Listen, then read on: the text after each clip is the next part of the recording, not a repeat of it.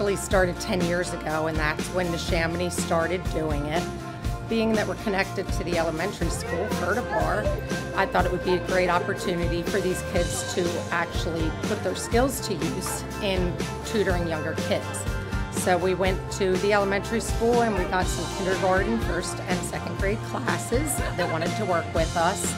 And they came in, and as you could see through the videos, they worked one-on-one with the students. My 8th graders pre-planned everything that they were going to do with the classes and had a little sheet with all their notes, what they wanted to do.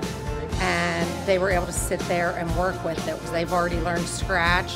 I tested out a Python program with them this year. They do Alice, which is Java. They do HTML and CSS. So they have these skills that they've acquired, and the hour of code, being that we're connected to the elementary school, Ferderbar, I thought it would be a great opportunity for these kids to actually put their skills to use in tutoring younger kids.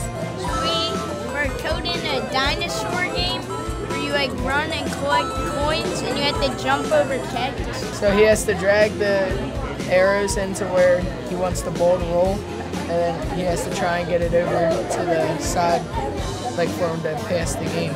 Trying to get these turtles out and in the ocean by coding, right?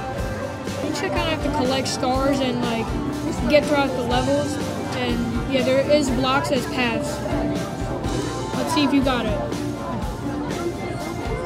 Good job, give me a high five. My kids have been so excited for coding because we did B-Bots earlier this year where they also got to code a program. So they've been so excited to meet their buddies and get to play and learn about different coding apps on the computer. So we got a new student today, and so he doesn't speak English, so today he's able to communicate with some of the middle schoolers.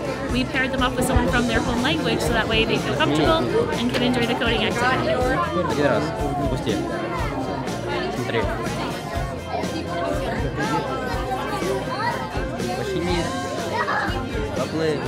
She was so quiet at the beginning, but then she became really talkative and loved the game. Like if you like told her what things like were and like the colors and like what things said, she really warmed up to me and like hugged me. So sweet.